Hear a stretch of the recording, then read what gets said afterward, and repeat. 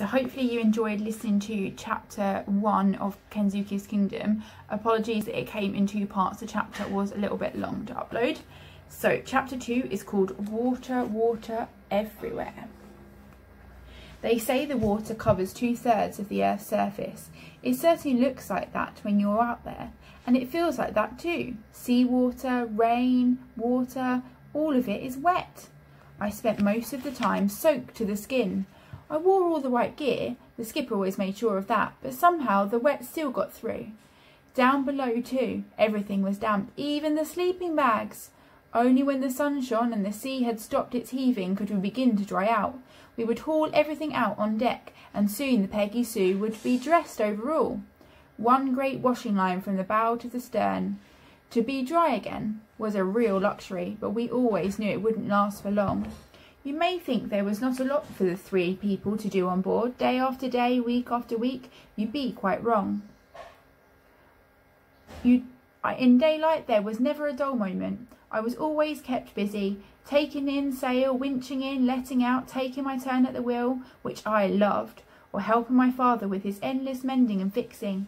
He often needed another pair of hands to hold it and steady as he drilled or hammered or screwed or sawed. I'd forever be mopping up, brewing up, washing up, drying up. I'd be lying if I said I loved it all. I didn't. But there was never a dull moment. Only one of the crew was allowed to be idle, Stella Artois, and she was always idle. With nothing much to bark at on the open ocean, she spent the rougher days circled up on my bed down in the cabin. When it was fine and calm though, she'd usually be found on watch up at the bow, alert for something, anything that wasn't just sea. You could be sure that if there was anything out there, she'd spot it soon enough, and a score of porpoises perhaps, diving in and out of the waves. A family of dolphins swimming alongside, so close you could reach out and touch them. Whales, sharks, and even turtles, we saw them all. My mother would take photos, videos and still, while my father and I fought over the binoculars. But Stella Artois was in her element, a proper sheepdog game, barking her commands at the creatures of the sea, herding them up from the deep. Annoying though she could be, she would bring her smelly wetness with her everywhere. We never once regretted bringing her along with us. She was our greatest comfort. When the sea tossed and churned us, my mother felt like death from the seasickness. She'd sit down below, the white to the gills, with Stella on her lap, cuddling and being cuddled. And when I was terrified by the mountain and seas and the screaming wind, I would curl up with Stella on my bunk, bury my head in her neck and hold her tight. At times like that, I don't suppose they were that frequent. I just remember them so vividly. I always kept Eddie's football close beside me as well. The football had become some sort of talisman for me, a lucky charm, and it really seemed to work too. After all, every storm did blow itself out in the end. Afterwards we were always still there, still alive and still afloat. I had hoped my mother and father might forget all about the planned schoolwork, and to begin with it seemed as if they had. But once we had weathered a few storms, once we were settled and well in our voyage, they sat me down and told me the unwelcome news. Like it or not, I was going to have to keep up with my schoolwork. My mother was adamant about it. I could see that any appeals to my father would be pointless.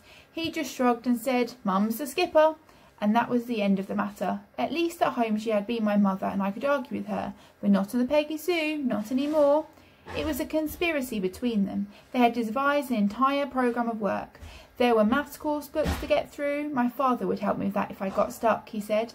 For geography and history, I was to find out and record all I could about every country we visited as we went around the world.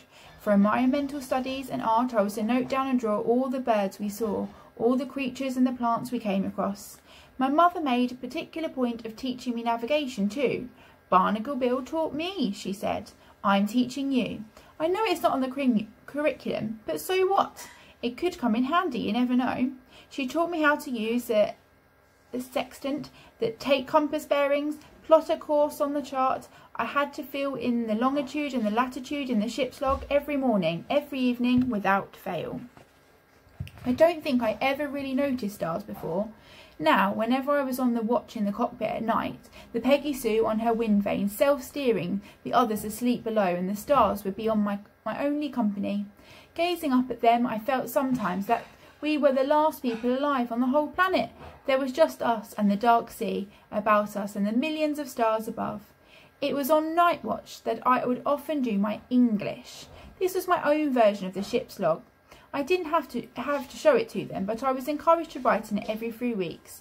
It would be, they said, my own personal private record of our voyage. At school, I had never been so much good at writing. I could never think of what to write or how to begin. But on the Peggy Sue, I found out I could open up my log and just write. There was always so much I wanted to say, and that's the thing I found I didn't really write down at all. Rather, I said it. I spoke it from my head, down my arm, through my fingers and my pencil, and onto the page. And that's how it reads to me now, all these years later, like me talking. I'm looking at my log now. The paper is a bit crinkled and the pages are yellowed with age. My scribbly writing is a little faded, but it's mostly quite legible. What follows are just a few chosen extracts from this log. The entries are quite short, but they tell a tale. This is how I recorded our great journey. This is how it was for an 11-year-old boy as we rode the wide oceans of the world of the Peggy Sue. So there's one of the entries. It says logbook. And there's a couple more entries there. So your challenge for that chapter is to have a go at writing a diary of just something simple that you've done today. I look forward to hearing from you.